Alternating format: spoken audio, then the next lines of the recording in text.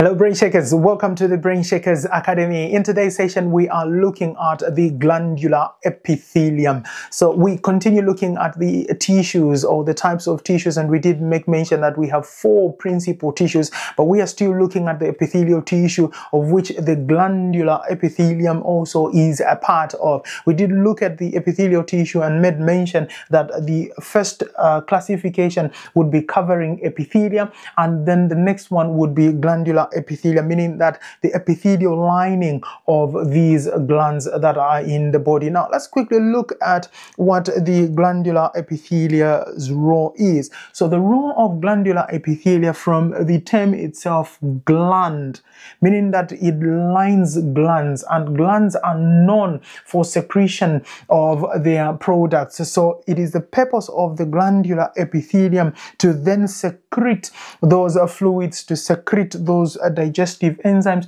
to secrete all those important components that are then needed for the proper function of the body. So when we're looking at glandular epithelium, we can then break it down into 2 exocrine glands, or you can have an endocrine gland. So if you have an endocrine gland, these are glands that will then be producing hormones.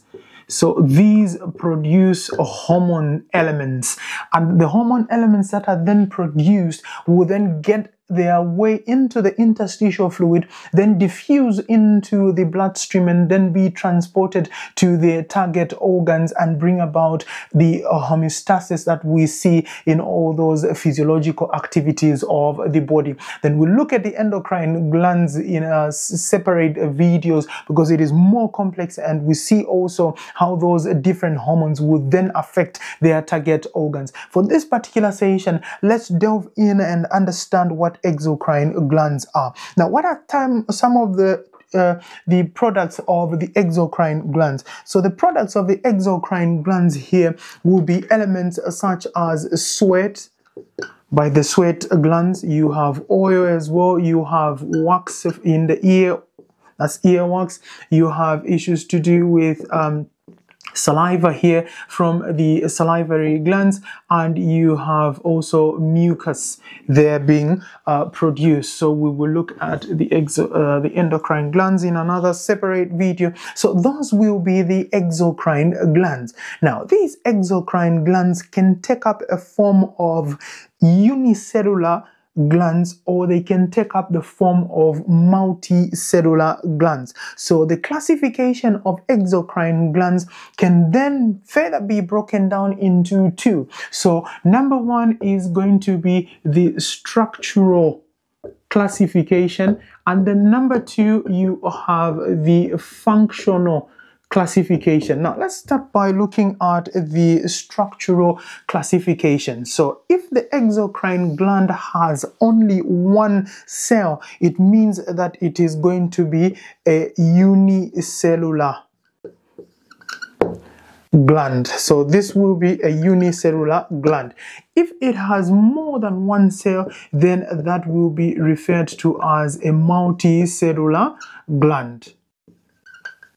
Okay, so if you have a unicellular, such as the goblet cells there, you have a unicellular gland. Then you have multicellular glands, such as the sweat glands and the salivary glands as well. These multicellular glands can then be further broken down into either branching or the shape of the secretory portion. So if we're talking about branching, then we will bring branching down here, or look at the shape of the secretory portion, meaning that the portion that is actually producing that fluid, or producing those digestive enzymes. What is the shape of that part? So when we're looking at branching here, if it is branched, if it is a branched gland, then it is going to be called a compound gland. If it is an unbranched gland, then it is going to be called as a simple gland.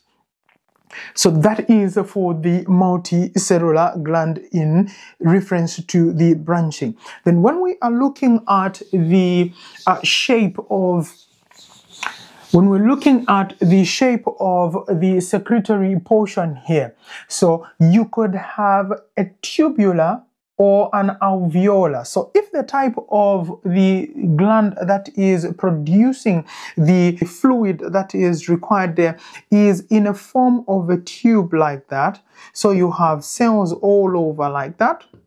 So these are your cells, and this is the part that is then secreting the products of that gland. Then this is going to be called tubular because it takes up the form of a tube. But if the shape of the secretory portion of that gland is an alveolar or an acina, meaning that taking the form of alveoli, or taking this rounded shape, you have cells here which are lining the gland, and this is the portion that is secreting that secretory product. Then this will be called an alveolar gland or an acina gland. Now, if it is a combination of both the alveolar and the tubular, so you will have your tubular and the alveolar like that.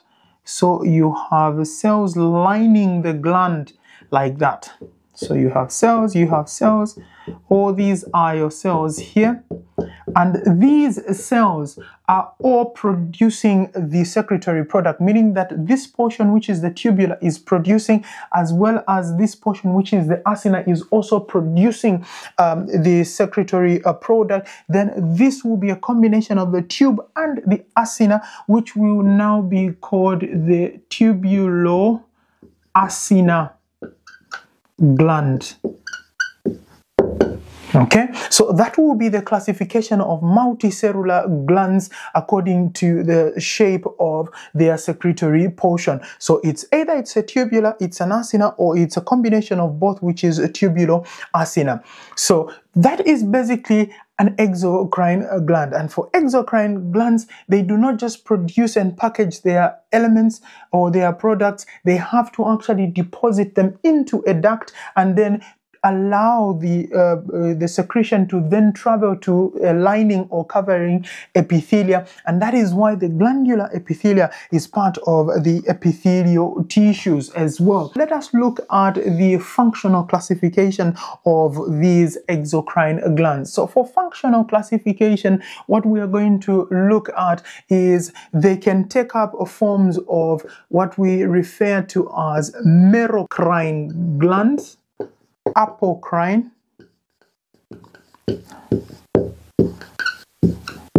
glands, and holocrine. Now for merocrine, what is happening here is that you will have your cells here. So that is your gland that is producing the secretory product from this gland. So if you have that gland there, it will then produce its elements and package them into secretory vesicles. Then the secretory vesicles will then bind to the plasma membrane and be released into the duct to then travel to the lining or covering epithelia. So that will be merocrine. It will produce its elements, package into the secretory vesicles, into the duct, and then allowed out. For apocrine, what is going to happen now is that you have your cells here that are lining the gland, and as they line the gland, then they are producing also their secretory product. When they have produced their secretory product moves towards the apex of the cell. So they move towards the apex of the cell, and that's why it's called apocrine, meaning that apical, it moves to the apical element. So meaning that it moves to the apical element of the cell and then will later pinch off and be released in the duct to travel to the epithelial lining or the covering epithelium, and the remaining cell will have to repair itself and repeat the process again. Now, we also have the holocrine glands. Now, for the holocrine glands, you are going to have your gland there, which will have its own cells down there. So you have these cells. So what it is going to do is it produces its secretory product, and once the cell then matures and it has all the relevant amounts of the secretory product in its relevant constituents and amounts, what the cell is going to then do is the cell is going to burst and then become the secretory product itself, meaning that where the cell was, the nearby cells will have to undergo a process of mitosis to cover up the space, and then the process repeats itself. So that is the classification according to the functional classification. So those are the classification, the two main classifications, the structural and the functional classification of these exocrine glands. Now, the glandular epithelium receives also neuro and hormonal influence to be able to perform these functions. But the take-home message is that the glandular epithelium lines these glands and facilitate